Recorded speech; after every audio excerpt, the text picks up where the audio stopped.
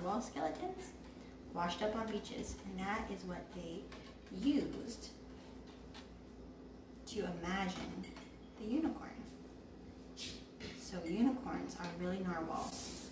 Interesting, right? I am an engineer.